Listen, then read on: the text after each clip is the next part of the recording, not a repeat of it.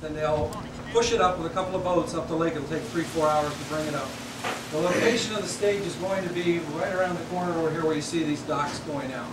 So it's going to be real exciting as they get it in place and secure. Hey everybody, it's Andrew Hill broadcasting live on the floating stage. Yes, I'm broadcasting on the floating stage, which is floating down Lake Chautauqua. As I speak, I am on board. You may be able to hear some of the waves behind me as I'm walking around this big, gigantic stage, which has taken hours to be built over the last few days. Well, it is finally a dream come true for the brains behind this operation, including Dan at the Italian Fisherman, because, hey, there's now a floating stage in our area, the first of its kind.